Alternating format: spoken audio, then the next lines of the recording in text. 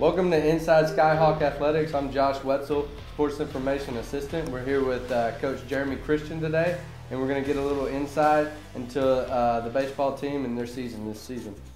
So I wanted to start off with a little personal information about you, this being your first season. So where did you get the nickname Bam? Oh, wow. I have had that nickname since I was probably 7 years old. I had a Little League baseball coach named Bob Blackburn who picked me up on his Little League team my first year of baseball, and for some reason he decided that I was going to be his next Bam Bam or something of the sort, and so it stuck. I guess I was short and blonde, I don't know, but he called me Bam Bam, and of course when you're 7, little kids love nicknames, and every little kid has thought that was the greatest nickname in the world, so they call me Bam Bam. You know, having spent so much time at the NAIA level and more in particular the Appalachian Athletic Conference, how do you think that will translate over to Point? Well, it definitely helps. I've got a lot of experience in the league, and I really understand what it takes to win in this league. Fortunate enough to win a championship as a player at Milligan, and then as an assistant at Union, win a championship as well. We played in actually a conference championship game a couple years ago at Virginia Intermont. But the league is highly competitive, in all our sports, but specifically in baseball. You got a bunch of Division I athletes out there running around, and some really good coaches, a lot of depth, and and the talent level here is as good as it is anywhere in the country. And the AAC is one of the top competitive conferences in the country.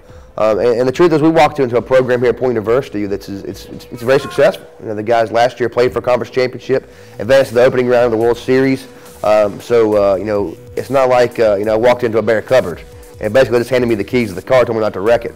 It's a good team. So we do have high expectations for our program as far as its goals and things are concerned.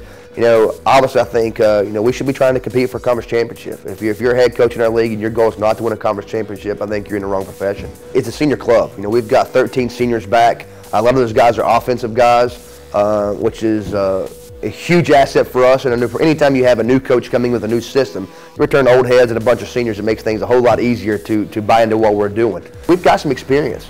And these guys, instead of having to teach this group how to win and how to perform at a high level, we don't have to do that. They understand what it takes to win. They believe that they can win. And we can focus more on their skill set and moving them towards the right direction to getting over that hump and getting to the next level instead of focusing so much on competition and trying to win. They believe they can win, and that's half the battle. It's confidence in the game of baseball, and they believe they can compete, and they can battle, and they can play with the best in the country. Hopefully we can do that, and their job as a staff is to make sure that we're putting those guys in the right position to do that and to excel at that level. So I think our experience, I think our athleticism and our speed, and hopefully our pitching staff is definitely three strengths that we can build on this season for success.